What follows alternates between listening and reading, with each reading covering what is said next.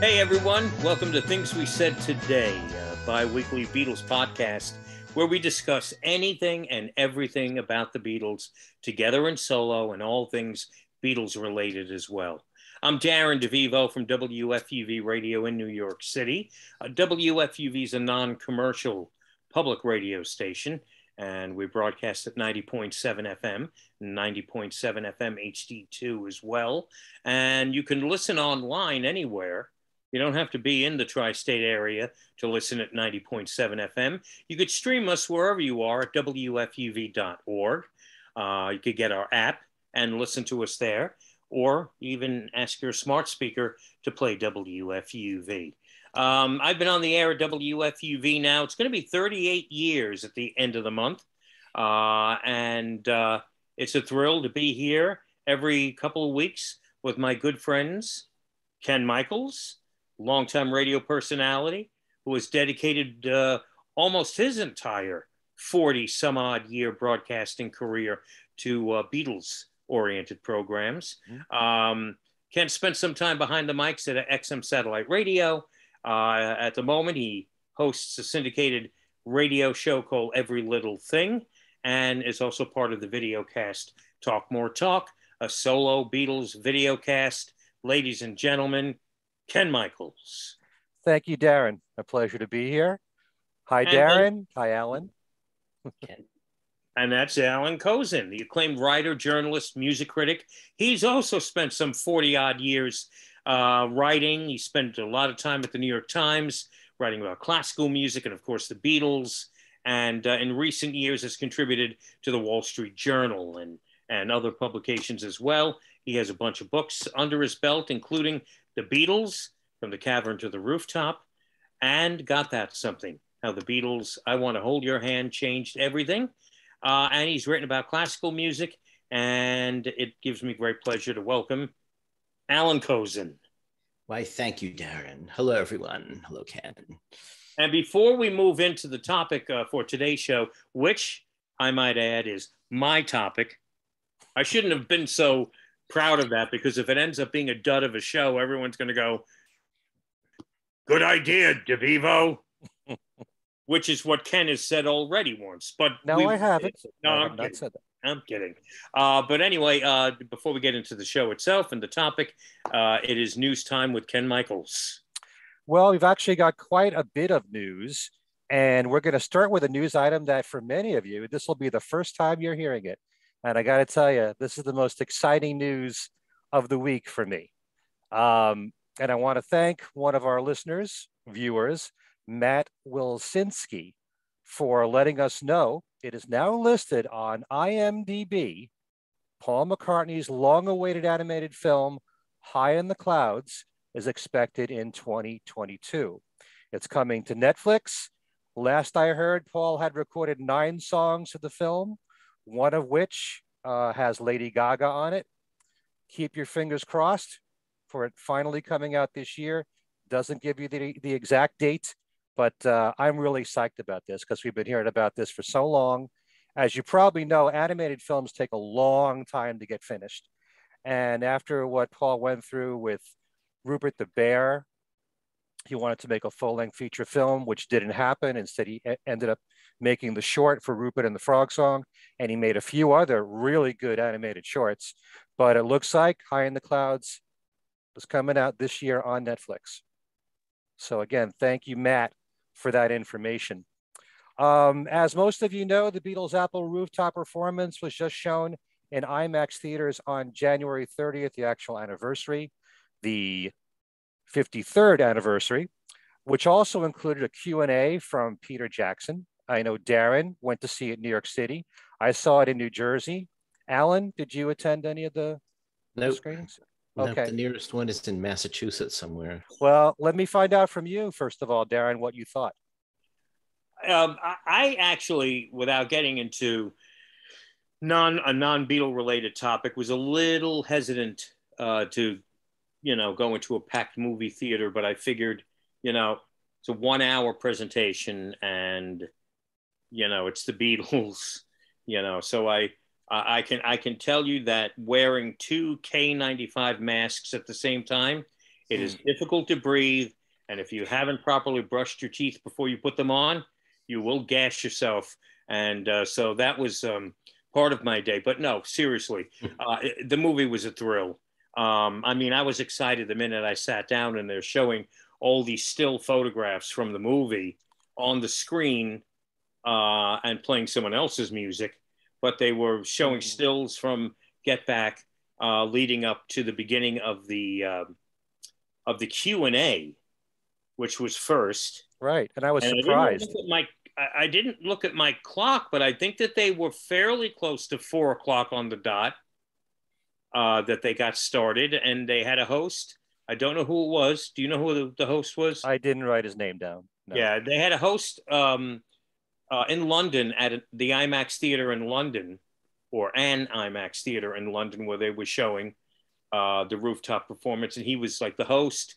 And then they clicked to the satellite feed, and there was Peter Jackson in New Zealand, and basically talking about the movie and fielding questions and talking about the rooftop. And if you've seen our interview here on Things We Said Today, it was almost like, well, it was like in a way taking a 4-hour conversation and crushing it down to 20 minutes or so, because he did kind of quickly touch on some points that he made with us. I thought it was very interesting that he pulled out his iPad like he did on our show and was showing stuff to the folks in the IMAX theaters. It was very interesting how he was showing how all the cameras were synchronized and how they picked shots for the rooftop performance. There was something like 13 cameras, I think he said. No, 10. 10? But you got to see all of them on screen.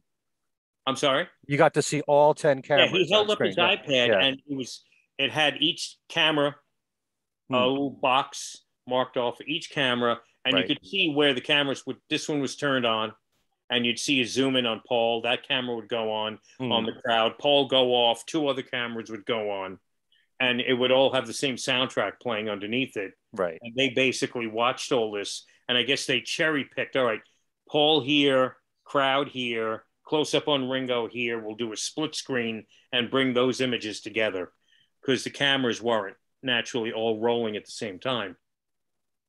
And that was very interesting. And that was something that Peter Jackson did with his via his iPad. And he did allude to the fact, this was before we got the announcement that we're going to get to in a few minutes. The DVD, Blu-ray was still on the table for February 8th release. And he mentioned that it would be nice if there was more stuff on there. And if you want more stuff on there, write to Disney, call Disney, knock on Disney's doors, and let them know that you want more. He did bring out, do I have my notes? I probably, Mr. Organization here can never find anything.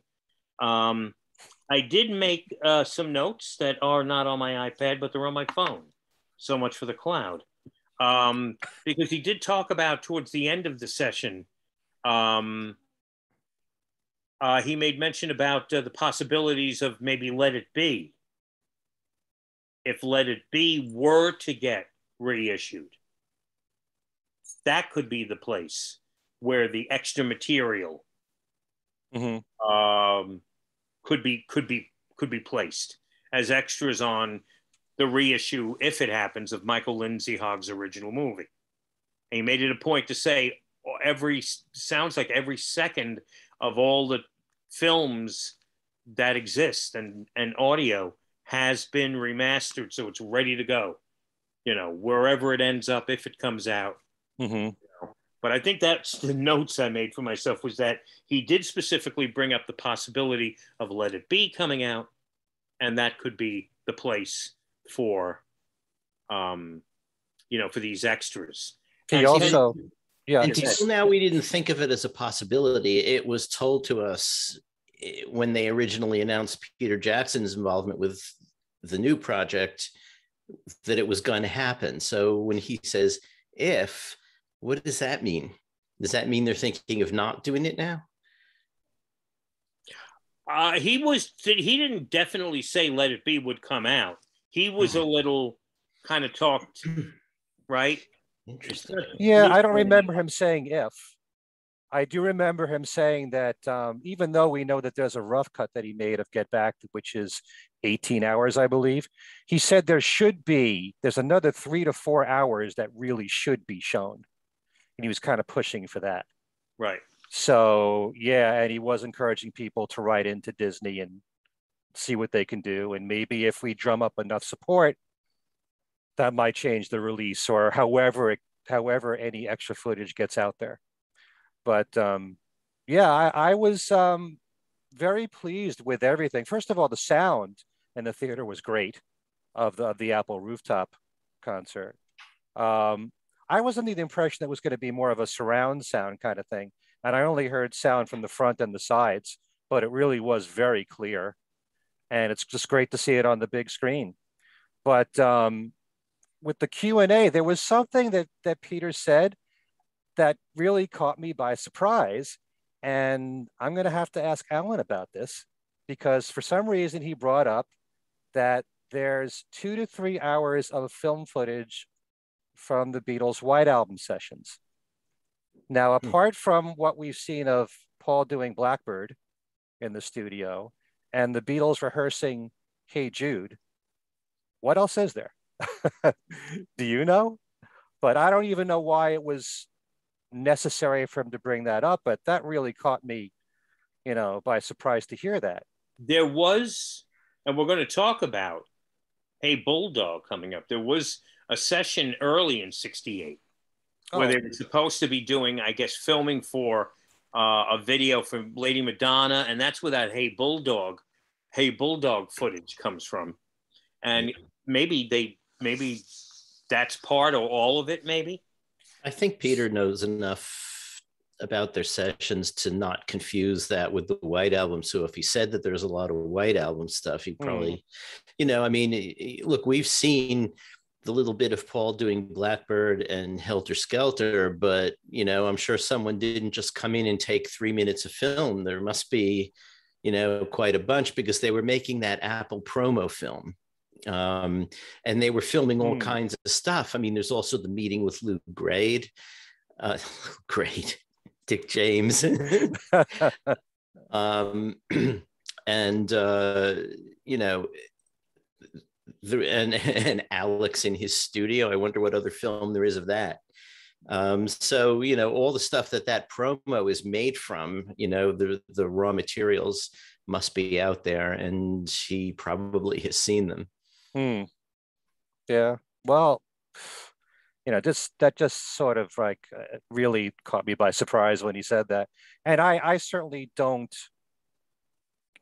whenever I think of like Hey Jude or Lady Madonna, despite the fact that they were on the White Album box set, the White Album sessions to me were separate. That's how I look at it.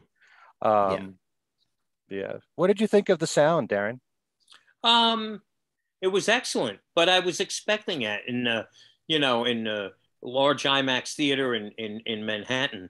I didn't hear anything that was like any oh wow moments to the sound. I thought it was outstanding. It was powerful. It even got on occasion slightly loud, and it was great. I was more really into examining, the instruments, the amps, the equipment, how they rigged up the roof, the logistics of the whole thing. And I still can't help but get so excited when I hear them performing a song or a part of a song that made it onto the album, and, the false start, for example, to I Dig a Pony. From when I was 5 years old, I've been hearing this on Let It Be, and now I'm sitting there in this big movie theater, 53 years later, and I saw the false start, how it happened. It was Ringo calling out. He was making an adjustment to his cymbals. That thing, and I talked about this when we saw it on Disney Plus, the whole documentary. That stuff really excites me when I'm actually seeing the recordings of the songs that I've been listening to from when I was little happening right before my eyes after all these years. Trying to think if there was anything else that jumped out at me. I was trying to remember if, and I couldn't, and I haven't had a chance to go back and watch Get Back Again, at least the end of it. In the rooftop concert film that was in IMAX theaters, they did include the last day of the sessions back downstairs in Apple Studios. And then at the end, the credits rolled.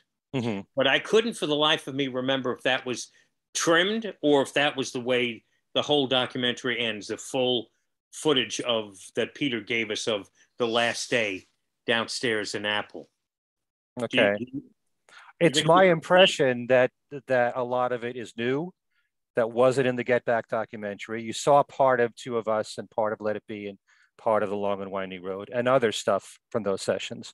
A lot of it was edited, a lot of, funny lines coming from John, all edited together very well, just like it was in the documentary. But what I'm saying is, was it just? I don't know. Lifted out in its entirety. I couldn't tell, and I didn't have a chance to watch again, like I say, on Disney Plus to see if it was simply, a cut made at the beginning of the rooftop performance right through to the credits ending, completely whole as it appeared in the full documentary. He did add on the introduction that started the whole thing. I don't think it's about maybe close to 10 minutes long introduction on how the Beatles got to where they were in January 69, starting with the Quarrymen. That introduction was at the beginning of the rooftop concert, which was fun. Did you get your swag, your promo, your merch, your free merch? This is my poster. We both have right here. Yeah.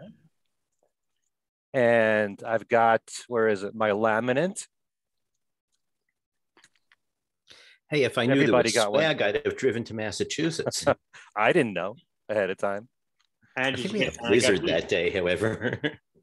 And there's a card that they give you, which apparently entitles you to 10% off in the Beatles store when you go online. And it's good for until July 1st, right here.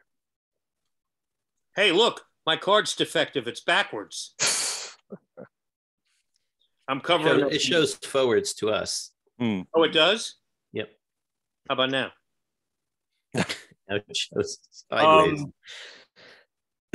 I was going to make a joke that on the back of these was $10 off McDonald's French fries. But anyway, I thought I had a feeling we were going to get like a poster or something. I was hoping at least that we would get some goodies. And all in all, I'm so happy I went and decided, all right, the hermit's going to leave his house and go out into the wild coronavirus tundra out there. I'm very happy I did it. It was very much worth the while. And it's going to, the rooftop concert's going to be showing, not necessarily in IMAX. Right. You will have a chance. You will have a chance to see it in theaters this month. February 11th, 12th, and 13th. Select movie theaters. But I'd just like to add a couple of things. First of all, and I don't want to sound like a broken record here, but I was really hoping that this concert would be just the Beatles on the rooftop, not people on the street, not the policemen entering the Apple building, but it was exactly the same as it was in the documentary. I love all that footage, though. You could still hear them. I know what you're saying. I know what everyone's saying. But it just, I don't know, that just adds, I don't know, just a certain flavor to the whole experience. Like you're really there. You're not just watching the performance, but you're with them. You're there.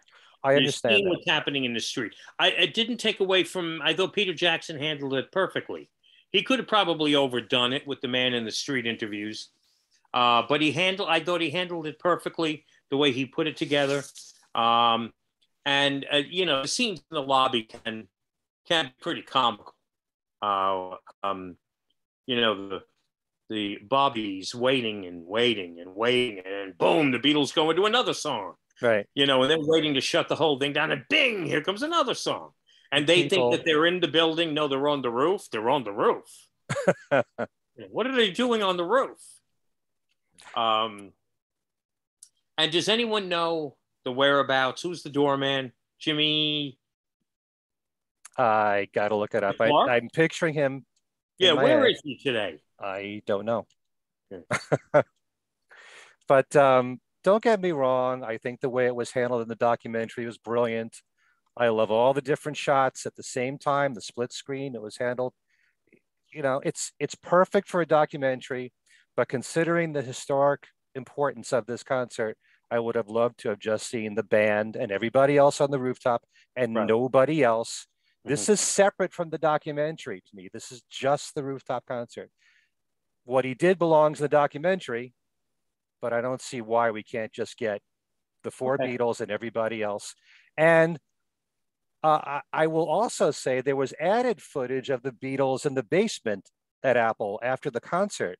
And I'm telling you, they looked exhilarated. Okay, wait, you just said extra footage. There was some stuff there that wasn't in the full movie? Right. I'm talking about what was in the basement right after the concert. After they went down to listen back to to listen to the playback of the concert. Right. And so I was right. I sensed that the post concert part of the movie seemed a little different. Yeah. Okay. But when you're talking about the next day, January 31st, that's what I thought you meant. I basically meant the whole part of the rooftop concert once the roof was done, and they go downstairs. From that point of the film on, there was some additional stuff there, not in the 8 hours. Right. So, and I could swear because it all went by so fast. I wish I could just rewind it and play it back. But Paul said something to the effect of, we should be doing concerts on different rooftops, at different locations. He enjoyed it so much. Yeah. He said it very quickly. So, but the looks on all their faces, they were all smiling and having such a good time. For all that we've heard, especially from John and George, that these were, the most miserable sessions on earth. Maybe there are certain memories that they have that we haven't seen, but they certainly had some good times during those sessions. There's no doubt about it. And I think they really got a jolt out of that rooftop concert. I think it goes back to what we were talking about a couple of years ago when the White Album box came out, when they were making music, when they were in the studio, when they're behind the mics, all the problems that they were dealing with, whether collective problems or personal problems, would go away. And they were able to be four brothers making music again. That's what Ringo has said. That you walk out of that comfort zone, because you do watch them and you're like, this band essentially broke up 9 months later. Really? Because these guys don't look like they're breaking up, but they had about another 9. What? Right? Matt's involved. They didn't tell me Matt was involved. About 9 months, right? Well, September when John made the announcement. No, I'm talking about it's 12 months to the next January, and then they broke up in April. So, right. Well, this is when John said, in the meeting that he wanted a divorce. That was in the fall. That was in September. Okay, yeah. 69. And really, I always thought that for the most part, they kind of all went in their own respective corners after that. And other than the brief session they had at the beginning of 70, that really was it for them. That was really when it ended.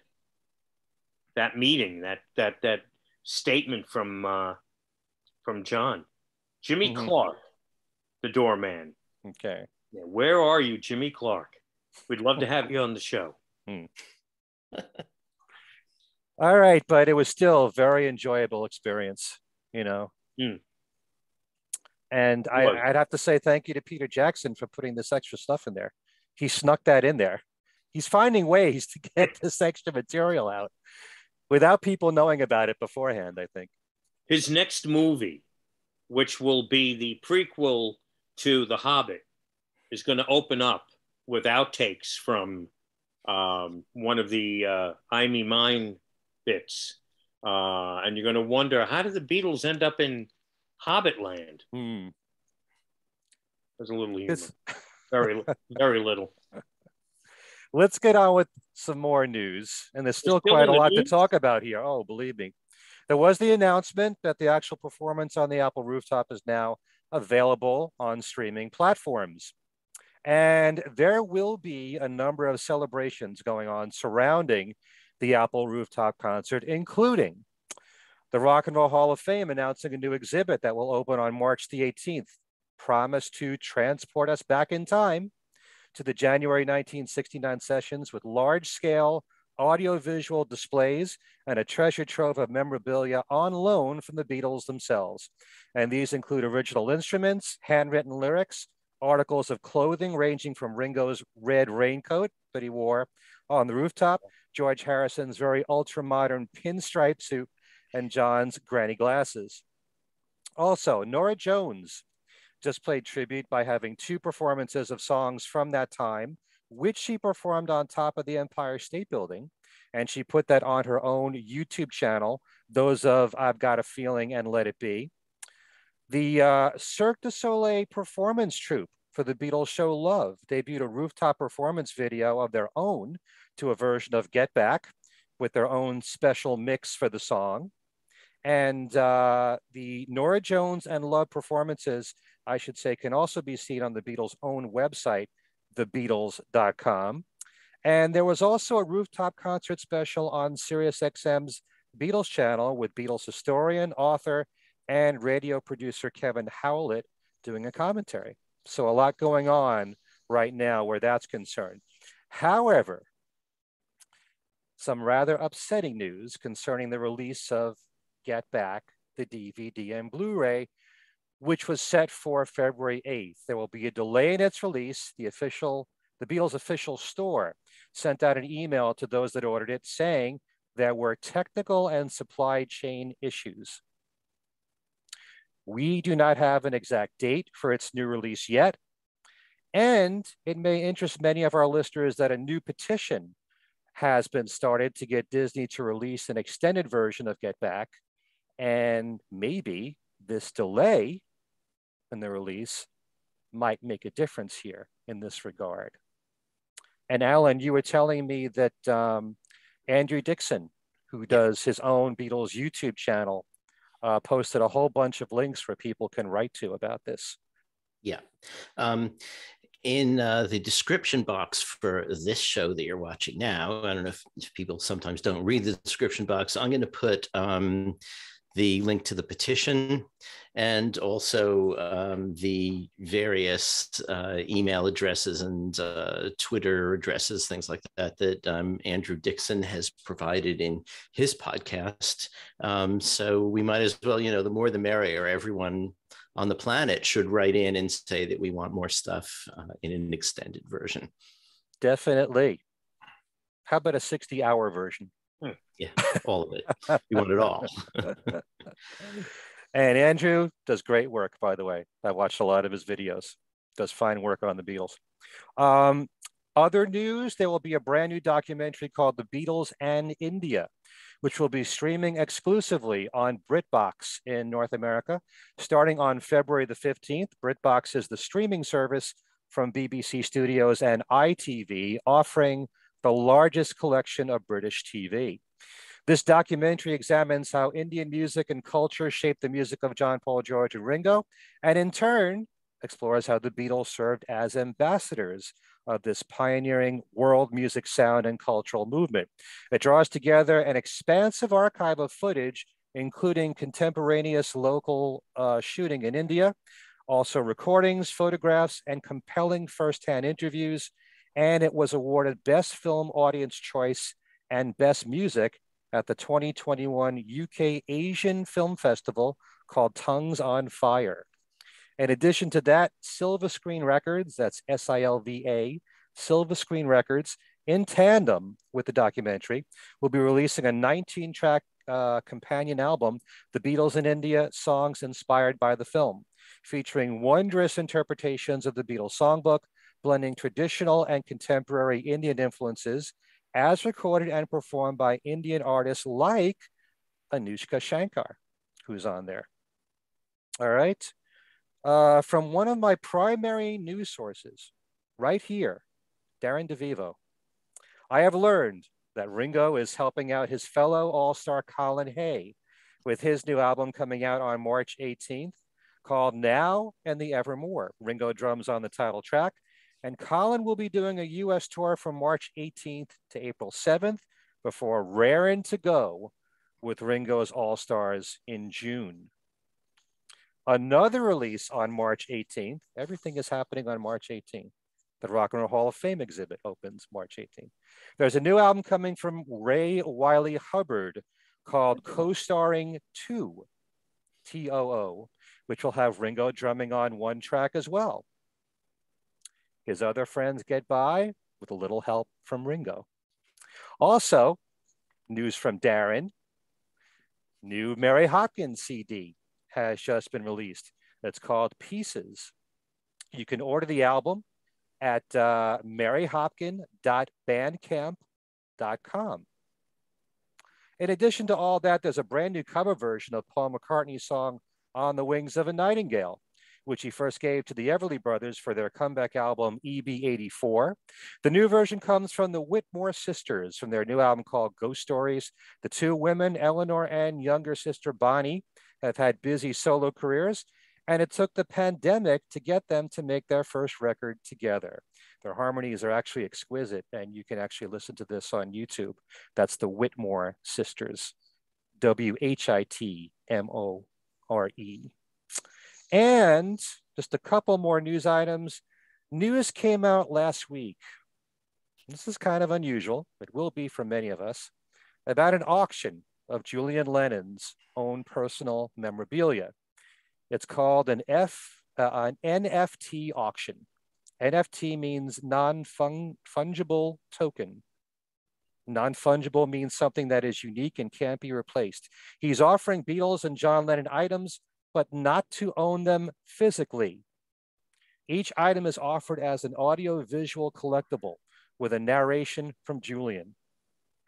Among the items you can bid on are handwritten notes about the song Hey Jude from Paul McCartney, the Afghan coat that John wore in Magical Mystery Tour, the black cape that John wore in Help, also 3 different Gibson guitars gifted by John to Julian.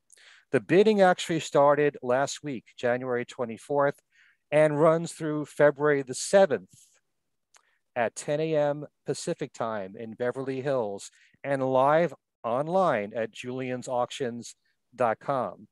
They're even accepting cryptocurrencies. Proceeds from the sales will benefit Julian's charity called the White Feather Foundation. One other thing to add about Julian, in one interview that he gave recently, he indicated that he will have a new album out this year, which is great news. Very different type of auction. I don't mean, listen, I have a jar of pennies upstairs. I don't know what this cryptocurrency thing is all about. And when you said NFT is, it's a fungus? Non-fungible or fungible? Oh, non-fungible. Fungible. See, they make cream for that. You know what I mean? If you got a non-fungible, you get a little cream. So essentially what we have here are photographs of these items. It looks like it's photographs or a video of some kind with narration from Julian. The impression that I get, and I'm not sure if this is completely accurate, is that you either get photos or videos and there's narration from Julian. And if you make a bid on it, you might be the only one that gets these videos or whatever he's doing visually. I think that's the idea. There's one person gets it. So it will be a rarity to itself that Julian is involved with it and that he's doing narration for it. Yeah, although personally, I'll take the coat itself or the Hey Jude, directions and all those other things. I don't know. Yeah, I mean, I don't know. I'd have to see what one of these things is like, but I personally, and this could just be because I'm now, a geezer, but I don't get it. I don't get it. It reminds me of, back in the cassette days, a friend of mine mentioned that having a tape of a rare record is like kissing your sister. It's not really having the rare record. It's having a tape of a real record. And this is having a digital film or picture or whatever of a rare thing that you still don't have. Right. I don't know. So I don't see it. So what you're saying is I could take this right here. I could take a still photo, right, and put a narration on it. This is Darren DeVivo's head. All right, and it's a non-fungus, and I could non-fungible head, and I could get thousands of dollars for that. Is that what you're saying? Seemingly. Something like that.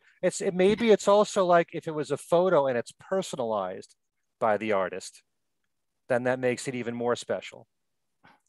The non-fungible part of it to me suggests that there is something about it that makes it not copyable or tradable, or well, you could probably trade it, but there's one of them and that's all there is. And I don't know how they can make them non-copyable, because anything that exists can be copied, but I don't know. I really don't know. I've never seen one of these things. I'd like to see it and get to understand it more before, further making a fool of myself about what it is and what it isn't. But all I know is you're not going to get the coat or the guitars or the Hey Jude, notes or any of that stuff. You're going to get a representation of it. Okay. I think I'm going to start buying things with imaginary money. I'll invent my own currency. Here. Well, you're edging into early John and Yoko territory. That's right. I'll bang in an imaginary nail for an imaginary $5 shilling. Right back around. The next show I'm going to do inside a bag. Anyway. Well, this seems to be the modern way of doing things, I guess. But I'm just reporting it so you guys watching know about this. The question is non-fungible, what cryptocurrency core Apple? Yes. Some people are not going to know what we're talking about here. Anyway, last news item. There is a new book released just now from Tommy Hanley, the photographer. It's called With a Little Help from My Lens, My Time with the Beatles. Tommy is considered one of the great music photographers of the 60s, 70s, and 80s. The new book tells the story of Tommy's remarkable close friendship with the Beatles. It chronicles his time with the Fabs beginning in 1963 through the end of the decade when Tommy found himself at the epicenter of the eccentricity of the Apple empire. Tommy also shares his experiences in the 80s when he was appointed as archivist by Apple Corps to assist in tracking down photographs and memorabilia for the Beatles anthology. There will be a trade version of this book and a limited edition one of just 1,000 copies. The trade version will have less content. This is all according to the publisher. And thanks to John Bazzini from the Beatles in Print, Together and Solo Facebook page for that. And you can also visit Tommy's on website for more information, TommyHanley.com, Hanley. All right. And that's all the news I have for you. That's it? It's plenty right there, I think. I was hoping that my copy, because I purchased the Mary Hopkin album, and I was hoping it came before we filmed the show today. But I did reach out to Jessica, who is the daughter of Mary Hopkin and Tony Visconti, and a singer-songwriter in her own right. And she said that her mom doesn't really do interviews anymore, because we did kind of think it would be fun to have her on the show, but I told her we're fans. Tell your mom we're fans here, and can't wait to hear Pieces, Yeah. the new album. And she's actually got a bunch of things that she's released in recent years. If you go digging around on her website, and it's all really good stuff. Oh, I love her voice. Yeah. I mean, it was so suitable for folk music, which really was her love. Right. She didn't really want to do what Paul had her do, kind of show tunes on the first album, Postcard. And if you follow what she did after that, that's more in line with what she wanted to do. Right. The other Apple album, Earth Song, Ocean Song, is stunning. It's gorgeous. The stuff that she does on that album. So you should check that out, and her other work too. But I've also known for quite a while that she's a pretty private person. She rarely gives interviews. Right. Well, on to the topic of the show today, and that is the Yellow Submarine album, released in January 1969. For obvious reasons, Yellow Submarine's not considered a major work in the Beatles' album discography.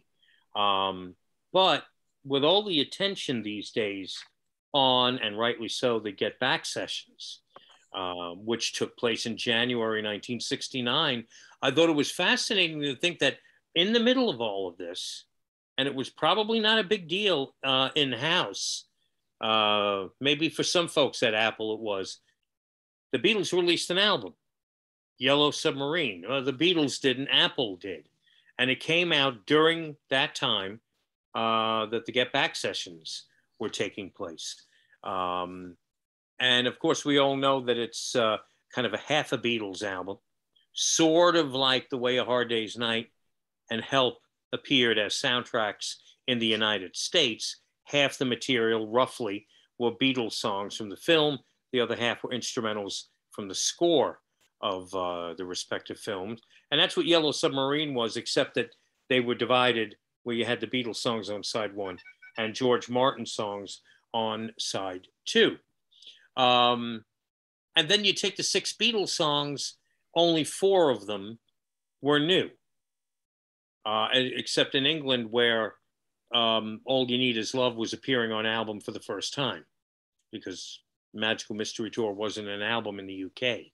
So in the UK, there were 5 non-album tracks, 4 of them new, appearing on Yellow Submarine. But I just thought it would be interesting to spend a few minutes talking about this album, which does get brushed under the rug because it was released in between the White Album and Abbey Road, and the album hit stores at the same time as the Get Back sessions were taking place, and we've been enjoying those in recent months. So I have some fond memories of Yellow Submarine because it was one of the first Beatles albums I owned after the Hey Jude collection and Abbey Road and Let It Be.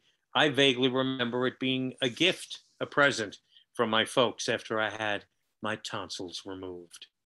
And I think that was in 1972, making me 7 years old. And to this day, again, which I always love to hark back to this on this show, you know, the memories come flooding back when I hear certain Beatle albums, certain songs, see certain album covers. And Yellow Submarine always had a very special place in my heart. I love George Martin's material on side 2. But I wanted to, pick your brains and get your feelings for Yellow Submarine, maybe your initial impressions when you first became aware of the album or when it first came out. I don't know. Ken, you probably don't remember when it was released. Allan might. Some thoughts on the Yellow Submarine album. Start with Allan. I have only vague memories of it, and for some reason I associate it more with the White Album than with Let It Be. Well, of course, Let It Be was just being recorded then. We didn't have it yet. It sort of came out like way after the film, and I remember we knew those 3 of the 4 songs because we didn't really know Hey Bulldog because it wasn't in the US version of the film. So that in a way, that itself was probably a draw to the album because there was a Beatles song on there that we hadn't heard in any form. For some reason, my vague memory is telling me that the first time I heard it was on a friend's cassette, and I think it probably didn't get onto my must-buy list for some time because it was only, basically 4 new songs. And I like the George Martin stuff too, but I'm not sure back in those days I even listened to it. I probably thought it was a great idea to have it all on one side because having gone through all those years with Hard Day's Night and Help, taking the needle up and putting it onto the next Beatle track and then the next Beatle track and skipping the orchestral stuff, unless I was too lazy, and that's how I got to hear those things. I shouldn't admit this as a classical guy, but still, I belatedly came to the George Martin stuff and listened to it, and I really think it's good stuff. It's not the Beatles, but it definitely is redolent of Yellow Submarine. I mean, you put on the record, you remember, where they were in the film, because he was a very decent composer, and it's well done.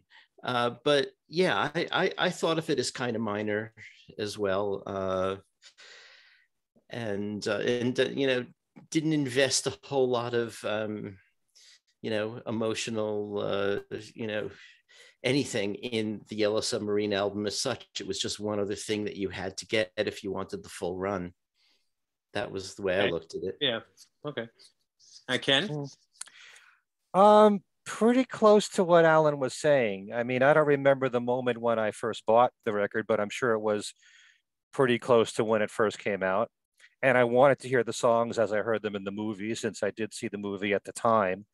But because of the fact that there wasn't that much Beatles material, and you even had 2 songs, Yellow Submarine and All You Need Is Love, that were already out anyway, to get just 4 songs, you wait for those 4 songs and that's it.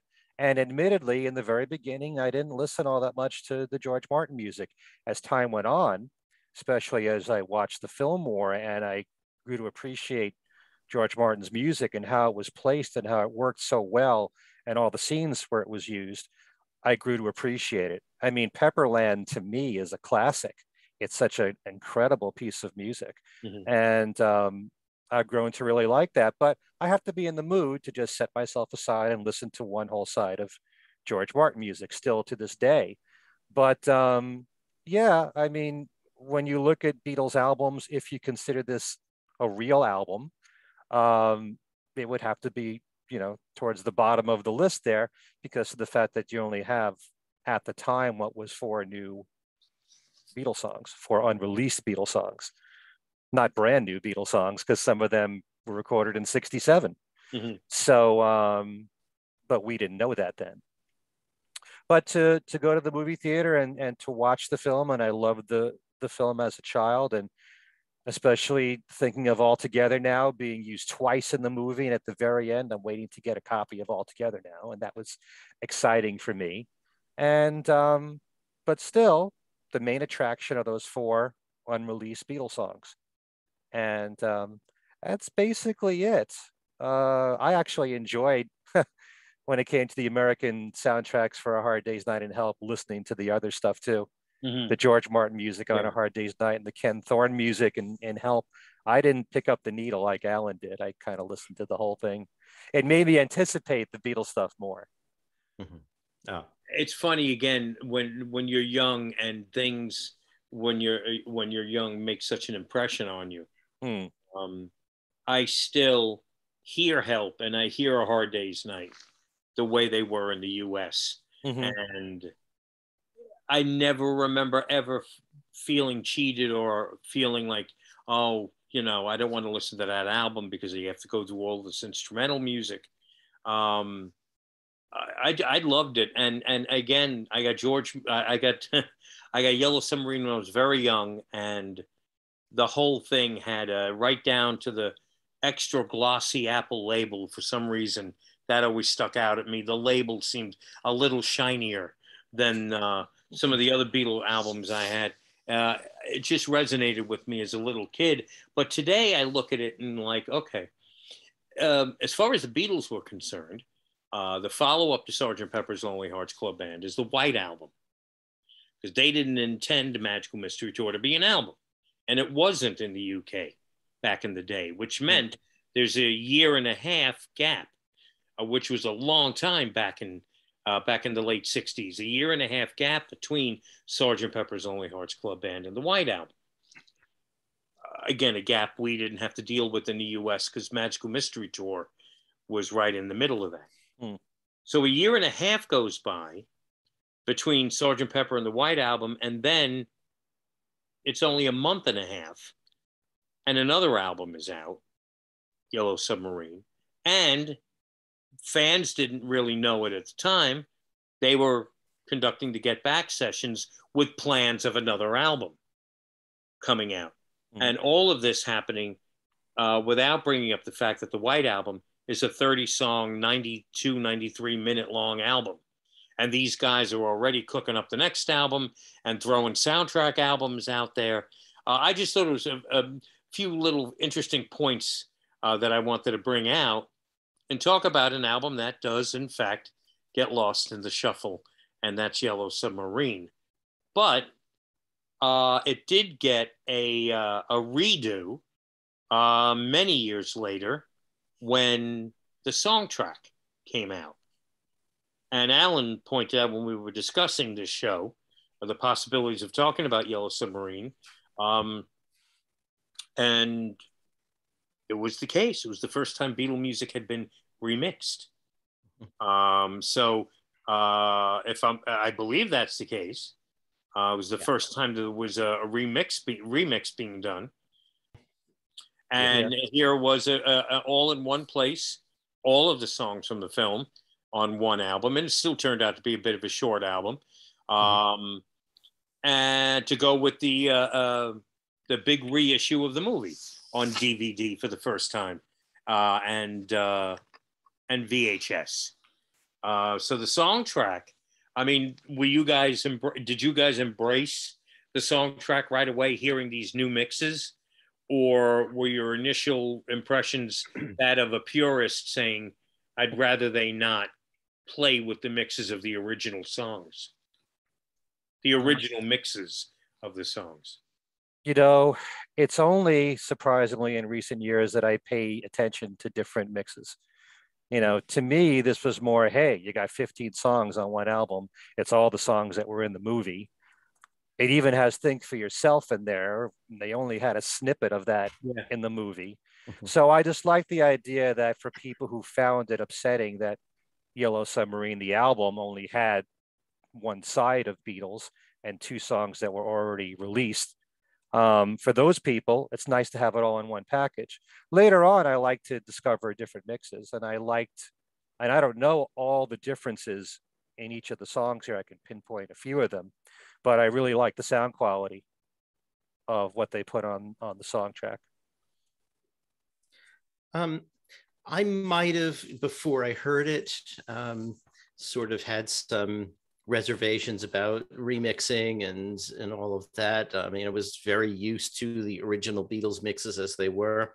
But when it came, I immediately took the disc and my CD Walkman and went to work.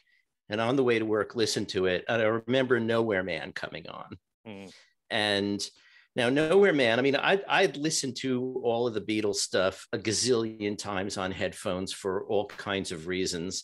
And so I knew where everything was. And on the original mix of Nowhere Man, you have basically the vocals all on one side, and then the instrumental comes in on the other side.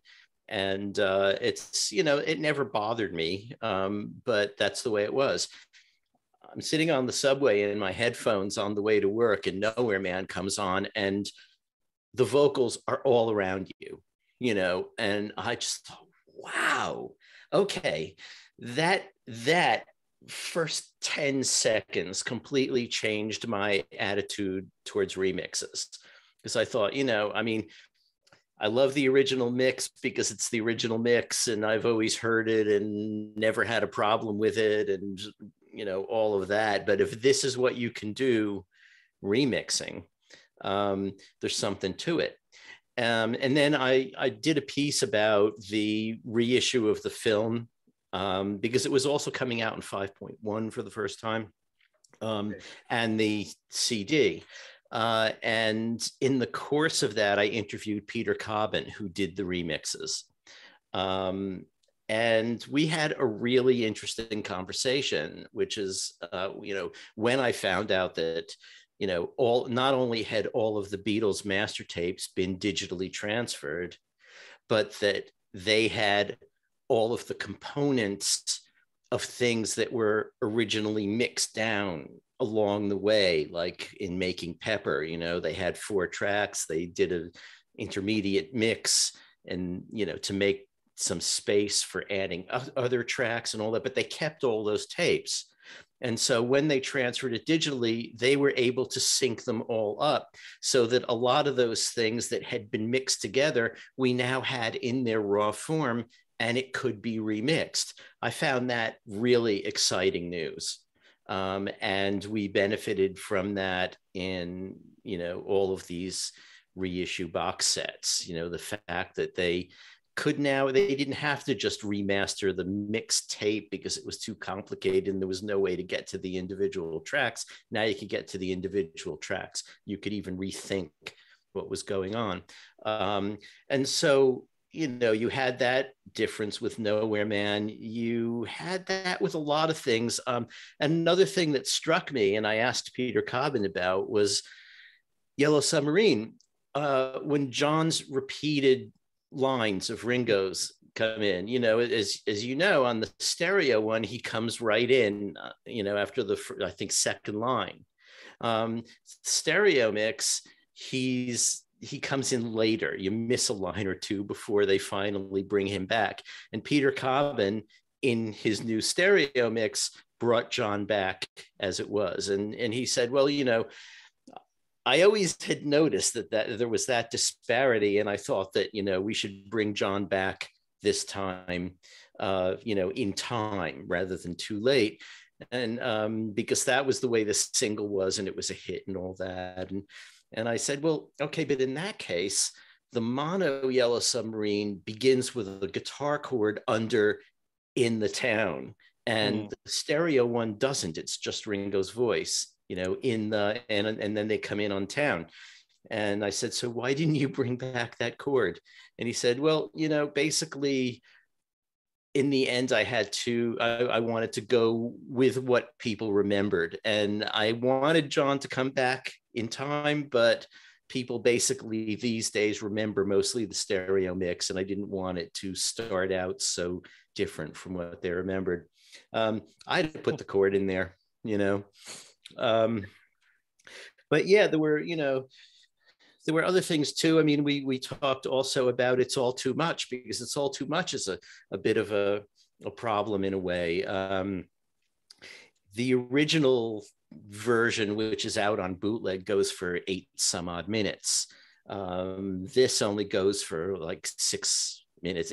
Basically what he did is he recreated the version that's on the album. And what they had done on the album is they cut out one of the verses to make it shorter. Mm-hmm. The thing is that the verse they cut out is in the film.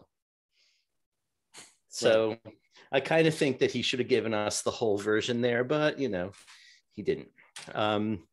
They wanted him to do it pretty much as the songs were, not give us any, special extras that we didn't already have. But I thought he did a really good job. People have complained about Eleanor Rigby not being in sync, and I've never heard that. I listened to it again this morning. It's in sync. And not only that, at the time, Paul McCartney commented about it and said, it really makes you feel as if the strings are now all around you. Mm. And you kind of think that if it was not in sync, Paul McCartney would have heard that. He has a good ear, But the other thing about that mix is, if you may remember on the original stereo mix, look at all the lonely people. And then as it goes to the solo vocal, Eleanor Rigby, that starts in the middle and moves very quickly to one side.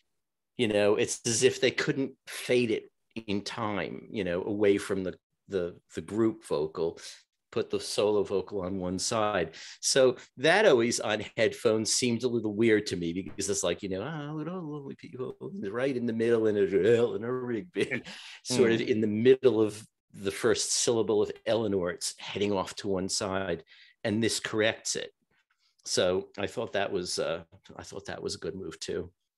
I really loved this album when it came out, even though, nothing new, all old songs, all familiar songs, but it just sounded so great. And I think really for me, the bottom line of all that was Nowhere Man. Just listen to that Nowhere Man with headphones.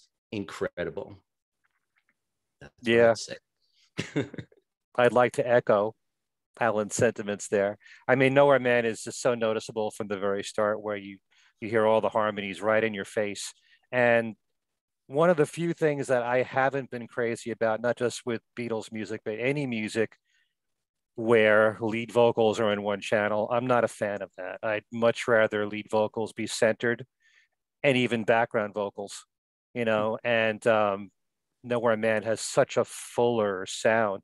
Now, you could take Nowhere Man and listen to the mono version if you want all those vocals to hit you all at once in both the left and right, Yeah. But it's so much fuller a sound in stereo. And also the same thing, like you were saying with Eleanor Rigby, Paul's lead vocal goes in one channel. Here it's centered throughout the whole mix of the new version.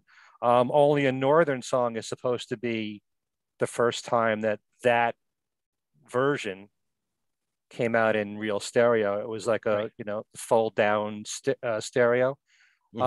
Although the version that came out on the Beatles Anthology Volume 2, which came out before the Yellow Submarine Songtrack, was taking some of the same basic tracks and editing together 2 different takes, and it even had different vocals and different lyrics from George Harrison, and that was in stereo. But if you're going back to the original Only a Northern Song as it appeared on the original Yellow Submarine album, this was the first time that version was released in true stereo. Right. So it's a great experience to listen to. Every now and then you should go back and listen to the Songtrack, because it really was mixed very well and has a very full, clean sound. Yeah, pretty much everything Allan said. I asked Peter Cobbin, who, by the way, in the Small World category, Peter Cobbin did the mixes for the Lord of the Rings films. So he knows our pal Peter Jackson, or at least has worked for him one way or another. And he did the 5.1 mix for Yellow Submarine as well, he did them as separate mixes. And I think he said he did the stereo mixes first because he didn't want the 5.1 mixes just to be folded down. He wanted to make sure that they had distinct mixes. But I asked which was the most problematic of the tracks to remix. And he said Only a Northern Song. And I can read you his answer about why. Yes. And I said, yeah, that one was only in mono. And I think the problem was that some of the effects were added during the mono mix. And he said, well, I'm fairly sure, we'll never know for certain, but I think I hit upon the reason it was only mixed in mono. I think it may have been attempted in stereo some years later, but it never worked because the song itself, unlike the process I just described, where one tape may have been bounced to another, that was when we were talking about the digital going back, and that was never done. Instead, they were attempting a crude form of synchronization where they started 2 machines and ran them at the same time. So it may have worked when they made the mix, but when they tried it later for stereo, they couldn't get it to sync in the same manner. There were a lot of effects, tape delayed, glockenspiel, and trumpet. So it meant syncing 2 machines very precisely, and that had only been done once when the mono mix was made. So it was really the new technology that, digital technology that allowed them to do that syncing of all the tracks on there, because apparently the master is really two separate masters, two machines needed to be synced. Yeah. See, These I'm glad I brought it up. It's a good idea, Darren. There aren't all that many in here, but every once in a while, a good one will fall out. I just thought it would be interesting to look at an album that we probably won't do. We wouldn't normally ever think to like focus on Yellow Submarine. Right. But at this point, the album was released 53 years ago now, last month. Was hitting stores as the Beatles were in Apple Studios and Twickenham Studios. The Get Back sessions going on.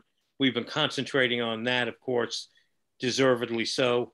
But this little old Beatle album was popping out in stores at the same time. So I thought, let's spend a little time with Yellow Submarine. It's also kind of interesting that the original Yellow Submarine album, well, the film first came out in the UK in July of '68, but it wasn't until November that we got it in the US. And I would also advise everyone watching, we did a really good interview with Dr. Bob Hieronymus and Laura Kortner about the Yellow Submarine film. I just did 2 interviews about Yellow Submarine with Dr. Bob and Laura, and also another one with Bruce Spicer and Al Sussman. So there's a lot of information you can get about the film and the album there, but it's kind of interesting that. Who's this book here? Yes, thank you. His book combines Yellow Submarine and Magical Mystery Tour. That's Bruce's new book, right? The latest one? Yeah. Yeah, I still have to get my copy anyway. So you get Yellow Submarine on the inside.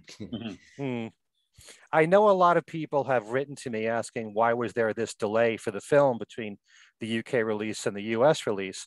And according to Dr. Bob and Laura, they were saying that it all had to do with Hey Bulldog, and that the animators of the film felt that it didn't fit well with the film and that it didn't look as professional as the rest of the film, kind of amateurish, kind of almost like the Beatle cartoons that were on television, closer in style to that.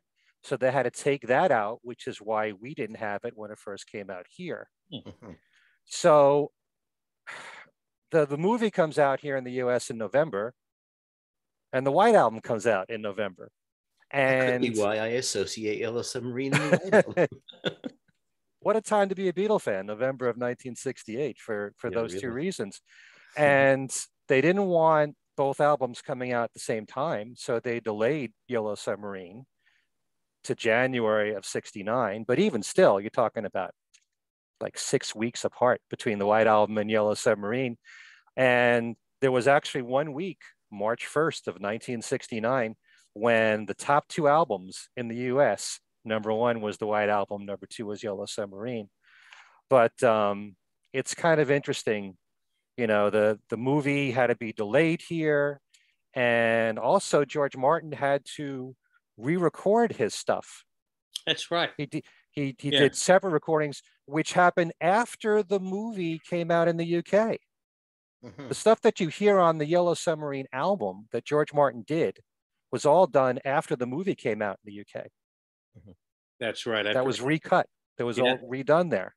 And then there was also talk about, because the Beatles were always, saying they want to give you as much value to the fans as possible. To get a new album and only get 4 new songs, there was talk about there being an EP being released. And there was going to be a 5-song EP with those 4 songs from Yellow Submarine plus Across the Universe. And I talked to Bruce Spicer and Al Sussman about this, and it didn't come out for a couple of reasons. In the UK, EPs were selling less and less, getting less popular. So I think they even did away with their EP charts. Although Magical Mystery Tour did very well, in general, you weren't seeing EPs getting released towards the end of the 60s. And by the time that they would have put out the EP, which would have been, I believe, March or April of '69, the album was already out anyway. So what would have been the point of getting the EP if some of the fans already bought the album? So a bit of a mess there. But Across the Universe is one of those songs that's floated around with all these different versions. And it could have also have been part of this EP instead of being on the World Wildlife version.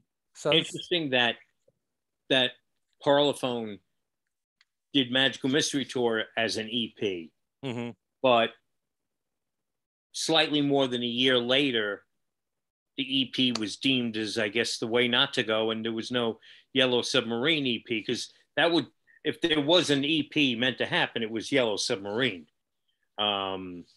So I think Bruce also talks about the problem created by It's All Too Much, being, over 6.5 minutes, and an EP being really a 45. I mean, Hey Jude is longer than that, and it fit on a 45. But here you have 4 songs that you need to get on an EP, and It's All Too Much would have taken one whole side by itself. If you added any of the other songs to it, it would have made it a little too long, and you'd lose fidelity, and you could do it at 33, but they didn't want to do that. So because that song is so long, you also couldn't have all 3 of the other songs on one side, because that was too much. So that song sort of made an EP kind of an impossibility in a way, or it made it difficult. But then why talk about Across the Universe, adding that in addition? Yeah, because it would have had to have been a double EP, probably, like Magical Mystery Tour. Yeah. And then if you're going to do a double EP, theoretically being released after the album for people who didn't want to buy a full album, basically you're releasing the EP as a cost-saving measure in a way. But if it's a double EP, it's no longer much of a cost-saving measure. So it's a problem. Anyway, they didn't do it. So there you go.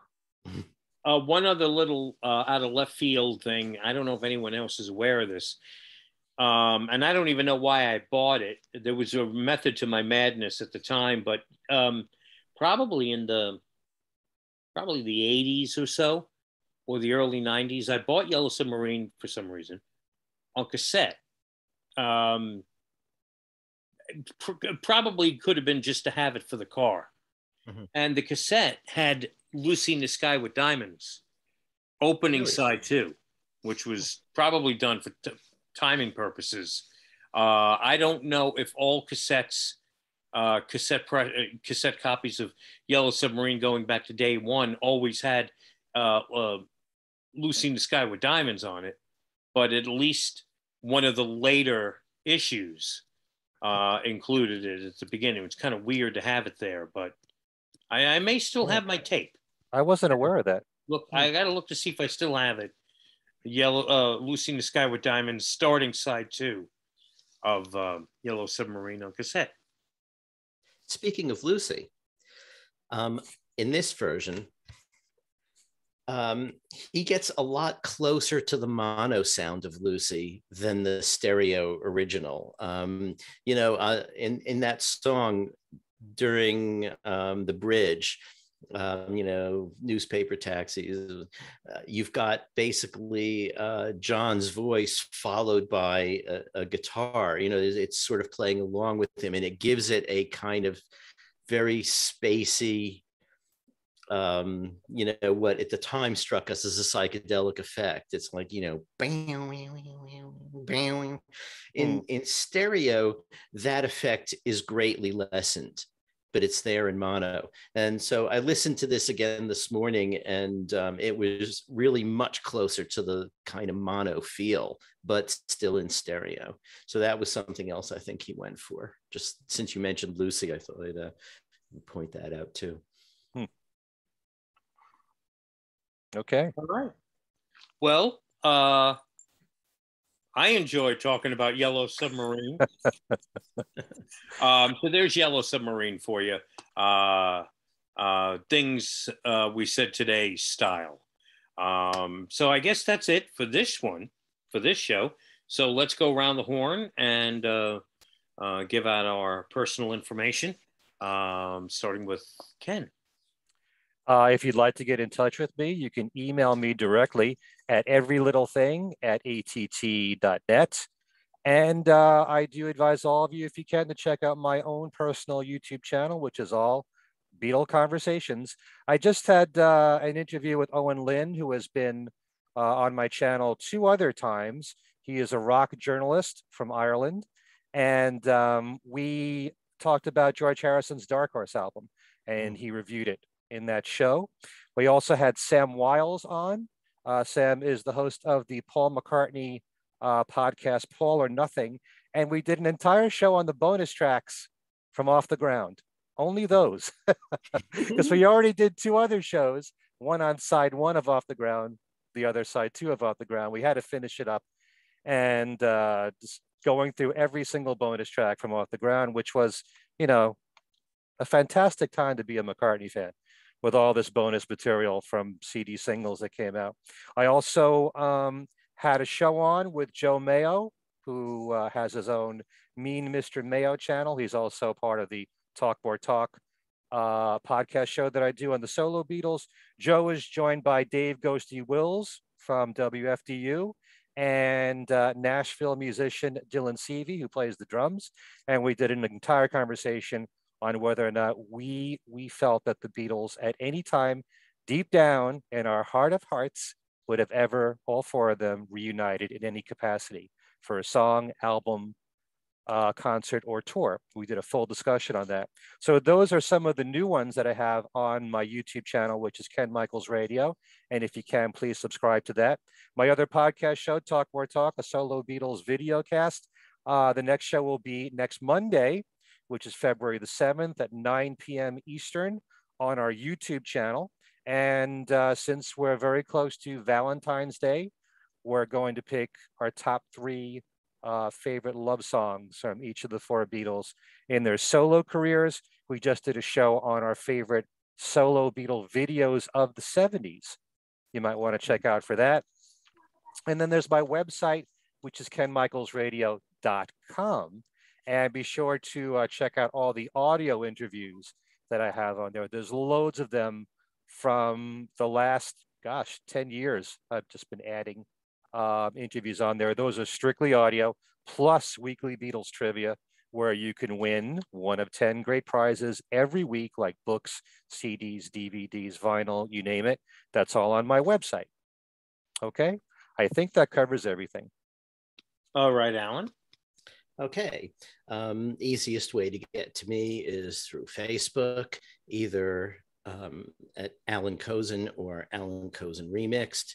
Remixed is a little more skewed towards Beatles stuff, and Allan Kozinn without Remixed is more other stuff, but there's, interplay.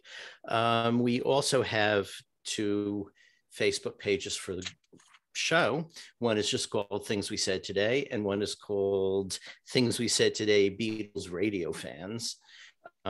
Shows get posted on both. We also have a Twitter feed at Things We Said Fab. And you can contact us by email, which people have been increasingly doing, and it's really interesting. You can send us an email at thingswesaidtodayradioshow@gmail.com. And we may respond directly. We may respond on the show. Feel free to send us ideas, complaints, anything you feel like sending us, we will field. And but make sure it's not, you can, if you send us something, make sure it's non-fungible. Fungible. Yes, send us non-fungible stuff. That's what we want. Yes. So the shows, where to get the shows. I mean, in a way for us, the primary thing at the moment is YouTube, because it's got the video version of the show. And that way you can see me holding up a CD. Otherwise, the audio version is on Podbean and on iTunes and various other places where, not to mention, you got to see the swag from the IMAX showing, which I'd never seen before. So that's why I watched the video one. Anyway, so over to you, Darren. All right.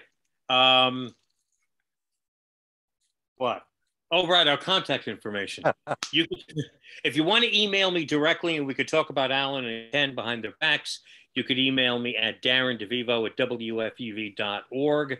If you do happen to do that way, of course, I share with Allan and Ken. If you want to tune in and listen to WFUV, it's 90.7 FM in New York City, in the New York metro area, 90.7 FM.